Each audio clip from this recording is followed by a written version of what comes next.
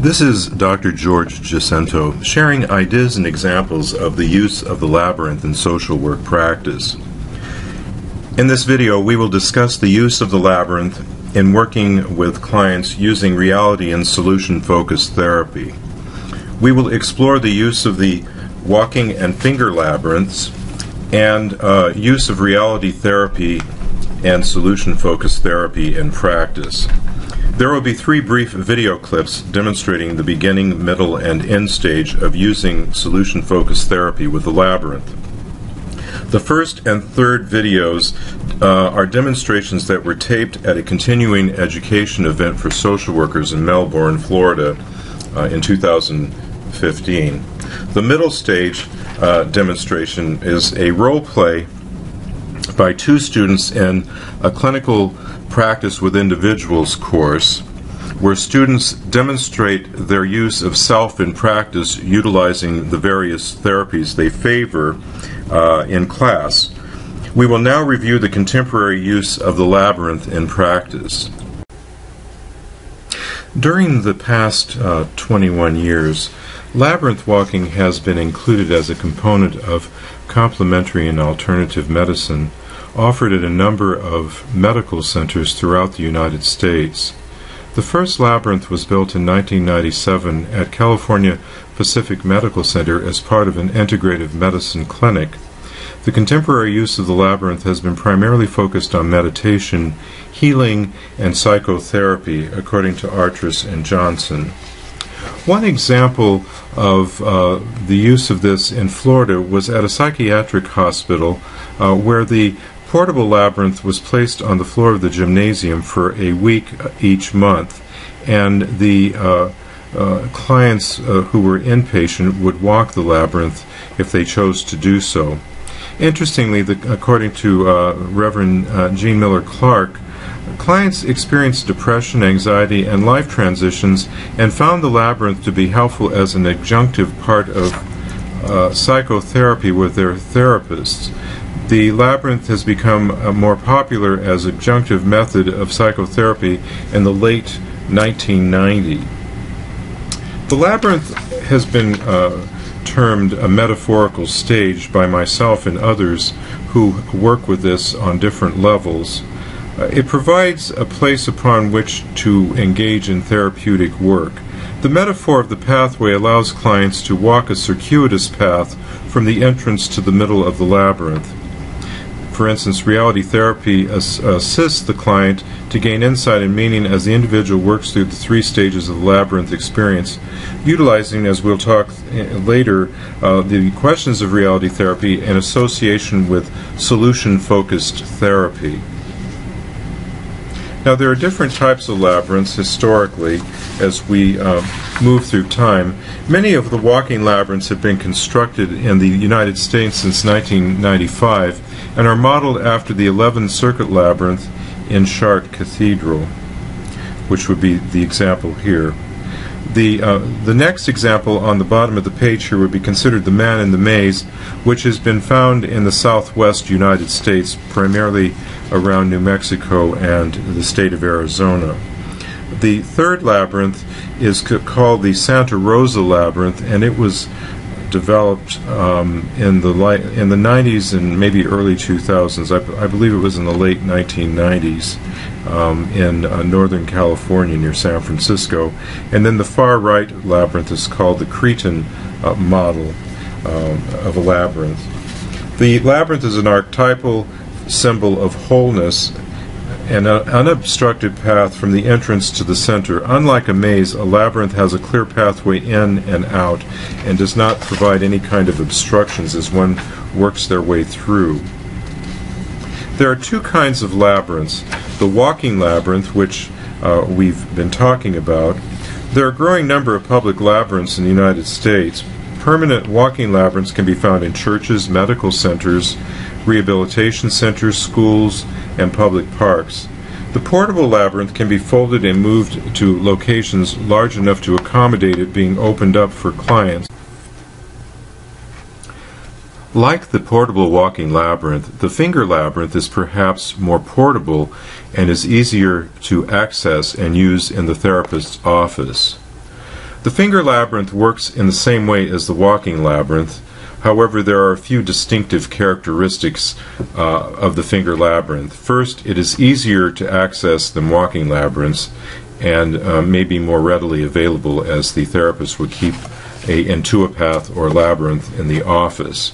Second, it's convenient to secure confidentiality since it can be used in the closed setting of the office rather than in a public place where one would usually find a walking labyrinth. And third, it can provide two approaches, either the single labyrinth, which we see here, or the intuipath, where the client and the therapist both walk the labyrinth as part of the experience. Harris states that the two-person or intuipath labyrinth allows the therapist and client to rest it on their laps or perhaps on a table and travel the path in tandem while working on therapeutic issues. Harris asserts that the use of the two-person labyrinth leads to relaxation and more quickly allows the establishment of rapport between the therapist and the client. Then moving to movement in the labyrinth walk. The kinesthetic element of the 11th Circuit labyrinth allows the individual a significant period of time to move from beginning to end of the labyrinth. In a normal walking labyrinth, you would be walking perhaps about 1/8 of a mile. The Chart labyrinth is an 11th Circuit labyrinth, and the pathway circles back and forth, coming close to the center and then merging away, finally ending in the center space of the labyrinth. This process is accomplished by the individual focusing on a particular question or questions while walking. For instance, the individual may focus on the question, "What do I want in my life?" I've shown here a picture of a labyrinth that I've taken my spirituality and clinical practice class to walk on several occasions near the university where I work. Then looking at the types of therapies one might use in the labyrinth, while the use of the labyrinth in medical settings has been a benefit to clients, the use of the labyrinth in agency and private practice settings can also be an effective adjunctive process that complements other therapeutic methods such as reality therapy, solution-focused therapy, which we are looking at in this demonstration, narrative therapy, rational emotive therapy, and even perhaps cognitive behavioral therapy. The labyrinth provides a metaphorical stage upon which to engage in therapeutic work. The metaphor of the pathway allows the client to walk a circuitous path from the entrance to the middle. While the labyrinth can be used in combination with the therapies listed above, it has a potential to be of benefit when used with a number of therapeutic approaches as well. In the present presentation, reality therapy and solution-focused therapy were chosen as the therapeutic examples because of their focus on problem solving and fluidity in working with the clients. In the beginning stage example of the video that will come up here, we saw social worker Benjamin Nieves Serrano work with a client to articulate concerns. In the middle stage video, we will see the client begin to develop the miracle reality using the inspirational word, for instance, letting go is the word that she selected, tied to her intent to move into the future. In the end stage, we see social worker Benjamin Nieves Serrano helping review the work in the labyrinth and begin to concretize the miracle reality by connecting the client's insights to the next week's activities. Reality therapy and choice theory, one of the theories we'll use, and solution-focused is the other in our demonstrations here. Reality therapy was developed by William Glasser, who asserted that reality therapy teaches that we need not be victims of our past or our present unless we choose to. He also outlined 5 needs that affect people and that the therapy assists them in working to experience and in a positive way. The needs he listed were power, love and belonging, freedom, fun, and survival. The questions of reality therapy for use in the labyrinth are quite, I believe, effective, either used by themselves or with solution-focused therapy. I think the result is more beneficial using both together. For instance, the first question, what do I want? This would be used while finger walking into the labyrinth from the beginning to the center, and fits well with the solution-focused therapy approach, where one might have people do some scaling, exception, or coping questions, which we will look at in the slide between this series and the video example. The second question, what am I doing, would be something that might be discussed at the center in association with solution-focused therapy's miracle question, and then helping develop the miracle reality about what that is that the client is wanting to experience and develop in terms of what that miracle vision would be. And then while walking out of the labyrinth after doing the work in the center and collecting the inspirational word, one might use the third question of reality therapy here: how will I know if what I'm doing is working? And again, that would be the end stage, walking out of the labyrinth, and as part of that discussion, and the use of the inspirational word to kind of anchor the client's key points and ideas in following that through. And then that fourth question would be, what will I do once I get what I want? This question can be used either at the end of the labyrinth walk during the current session, or utilized in the next session between the client and the therapist. I note two recent articles that I've published with colleagues here. And at the beginning stage of solution-focused therapy, the first video that follows the discussion of the questions of solution-focused therapy in the next slide is an example of the beginning stage that features social worker Benjamin Nieves Serrano role-playing in a continuing education event in Brevard County, Florida. He's demonstrating the presentation of the labyrinth and assisting the client to finger walk from the entrance to the center of the labyrinth. Upon entering the labyrinth, one would want to develop some baseline data regarding coping, exception, and scaling questions, which are characteristic of solution-focused therapy work. We will provide examples of these questions in the next slide. You can ask the solution-focused questions just before starting the work in the labyrinth to establish a baseline in terms of where the client is at the outset. And then as you journey through to the middle, perhaps you would do some of the questions again, including the miracle question, which really fits at that point. And then as you exit the labyrinth at the end of your journey.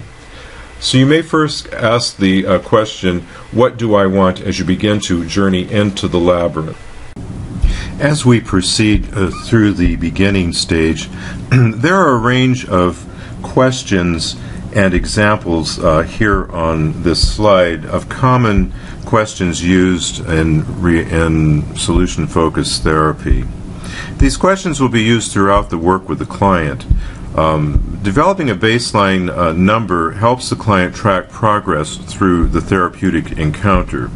Coping, exception, and scaling questions are appropriate at the beginning, middle, and end stages of your work with the client.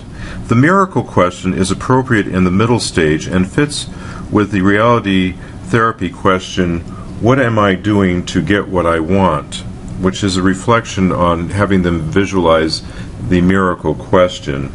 And then the exiting of the labyrinth would be, how will I know it is working?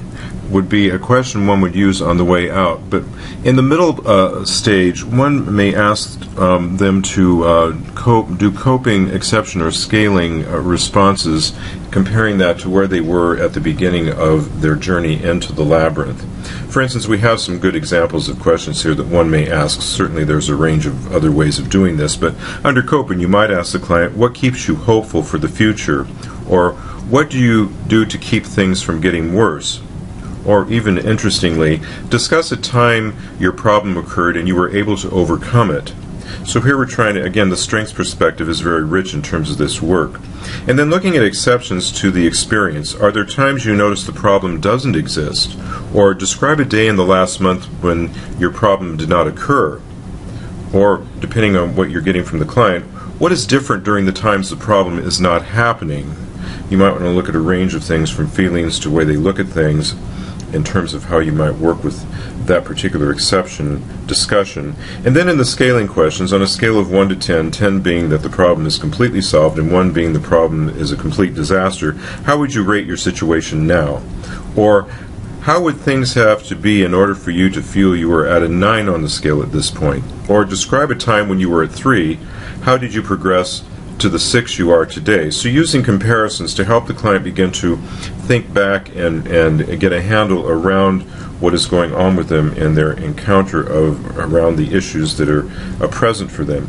And then in the middle of the labyrinth, which we'll talk a little bit more in detail, questions you might use around the miracle question are: if a miracle occurred while you slept tonight, how would you know a miracle had occurred when you awaken in the morning?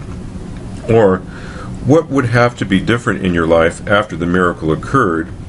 And then a subsequent to that, or another way of coming at it, what would tell you the problem is never going to return? So these are some ideas in terms of the way of working with the various solution-focused therapy questions. This is the labyrinth. This is the intuitive path. So it's a double-sided labyrinth. So I'm going to be doing this right along with you. And we'll kind of go slow. It's not a race. And we'll kind of explain what we'll be doing. So first, whatever finger you'd like, you can put at the very tip of the labyrinth. So I'll move it a little bit so it's more comfortable. Okay. So tell me about that. What maybe seeing in these places gave you some hope that maybe it isn't going to be as dark, or they didn't stink? As you enter the middle of the labyrinth, you will have been discussing perhaps the reality question, therapy question, what do you want, as you've walked into the labyrinth. However, you may choose not to use the reality therapy questions as well. They're both two separate therapies, but I think the questions go well with solution-focused approaches. And at this point, you will transition to the miracle discussion in the middle of the labyrinth. You might ask, if a miracle occurred while you slept tonight, how would you know the miracle had occurred when you awaken in the morning? So you'll have the client think about that and then begin to describe the miracle reality as they begin to get a view of it. And you may want them even to complete some sort of artwork that depicts the miracle reality if their client may be so inclined. And again, at this point, you may want to ask the reality therapy question, what are you doing to get what you want in the miracle reality? So that's very powerful because it begins to give people the opportunity to develop strategies on how they're going to move towards the miracle reality.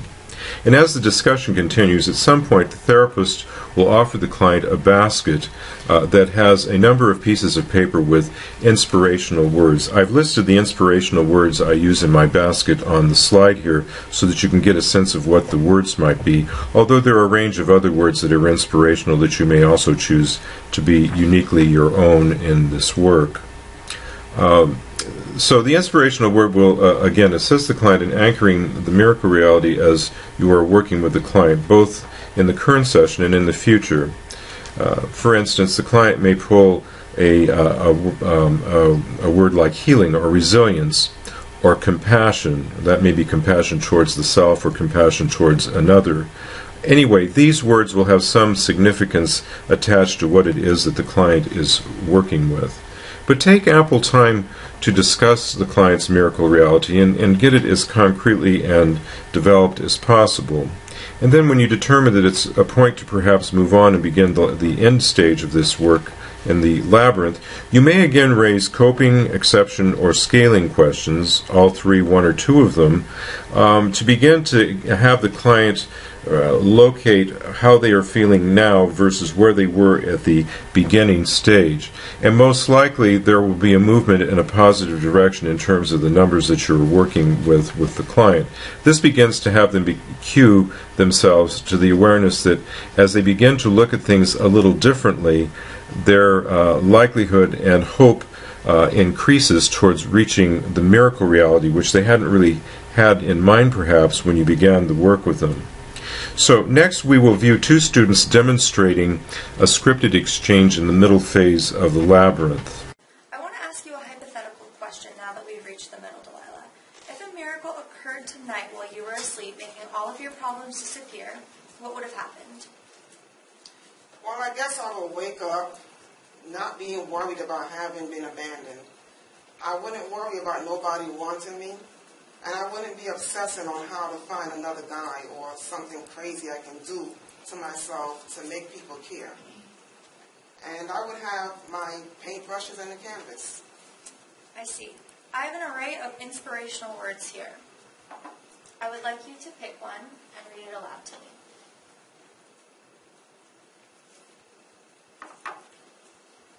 Letting go. What does this mean to you? I think it means that I have to let go of all the things that I let eat away at me. And what are those things that eat away at you? Well, the fact that my parents abandoned me, the fact that every partner I have leaves me, the fact that I feel like I need to be in a relationship in order to be happy. Okay, let's start our journey back out. So, how are you feeling now on a scale of 1 to 10? Well, I actually feel around a 6. Oh, a 6. And why is that? I'm not exactly sure. I feel as if I've found some sort of clarity. That's great. What are some things you can do to continue to maintain or even lower this number? Well, I can definitely keep painting. I can also really try to focus on letting go. Imagine a perfect future. What would that entail? Well, I guess it would be with me being happy, working through my issues and being happy on my own and not having my happiness depend on others. There would be lots of painting and other activities that brought me peace. As you enter the end stage of the labyrinth, you have been discussing the miracle reality with the client. At this point, you may want to ask a reality therapy question. How will you know if what you are doing is working? Take ample time to discuss the client's markers that suggest the miracle reality is being realized. Include use of the inspirational word in your discussion here. If the client becomes disappointed in his or her progress, you might have them remember to think of the inspirational word or words that they had selected. And as your discussion continues through the labyrinth and out at the end of your journey, again check with the client regarding coping, exception, and or scaling questions. Again, beginning to see if there's a further progression towards the client's goal and sense of well-being. The client will most likely be able to recognize some movement in a positive direction since the beginning stage of your work together, and you'll want to help kind of anchor that progress as you talk at the end of the session that you're working with the client. And next we will view the end stage demonstration by social worker Benjamin Nieves Serrano, who is role-playing the therapist in this particular example. Were there times where you thought about the assisted living facility transition that you weren't as dreading it, that you weren't as downcast about it? Can you describe some of those times? It sounds like you had some of those. Oh, the time I found out I don't have to share a room when I have a little apartment and I have my own privacy, and that's very important to me. So I have that, and then I said the swimming pool, which is extremely important. And they do have a little walking path, and I can in my car. Those were the things that were bothersome to me that have been taken care of. Okay, so it sounds like the information, getting that information that is not all negative, as it sometimes we have these perceptions of how assisted living facilities may have been in the past or how they're kind of conveyed in society. It sounds like you're dispelling some of those things and actually having some interactions with the facility. So there's a little bit of assurance that you still have the ability to be who you are now and continue that way. Okay. So looks like we kind of exited the labyrinth, and it sounds like on a scale of 1 to 10, I know we were at a 9, so it's probably still at my 9, but I'm moving towards a 10. Okay. And what would a 10 look like to you? How could we maybe get to that next phase? Magical thinking. Okay. Well, maybe we'll find out what that magical thinking is for you. Okay. So I want you to kind of take this responsibility and kind of continue as that word throughout your week, and times where maybe you were responsible and kind of manifesting that in your life and in this transition, because as you said, you still have that ability to make life what you want it to be, it sounds like. So we'll Put it on my refrigerator. put it on your refrigerator, put it in your purse, take it with you, and we'll meet back here in 2 weeks, and we'll kind of see where you're at that point. As we've seen the 3 video clips over the course of this presentation, you have ideas about what the beginning, middle, and end stage may look like. And so as you move out of the labyrinth into focusing on the present in the office and towards the closure of the session in which you do the labyrinth work, you might again visit the words from the last question of reality therapy that seems to fit well with solution-focused work. What will you do once you get what you want? So again, that's testing out that miracle reality. And again, you may wish to do the coping, scaling, or exception questions. But in subsequent visits, you may continue to work on the client's inspirational word in association with the solution-focused work that you're doing in bringing to realization the miracle question that you've been working on with the client. And as we move towards closure of the video, I'd like to refer you to a couple resources that I think have been extremely helpful to me over time. RelaxForLife.com has a wonderful range of finger labyrinths, designs for walking labyrinths, labyrinth-related items, and they also offer workshops, this is in the Midwest in Illinois, I believe, around related topics to do with spirituality and practice. And then the organization, the Labyrinth Society, is a fabulous organization that has the Worldwide Labyrinth Locator online. And I strongly encourage you, if you're interested in labyrinth work and workshops, there's an annual conference that the Society offers. I encourage you to visit their website and to join the Society. I hope this has been a helpful video, and best wishes to you if you want to continue to pursue working with the labyrinth in practice.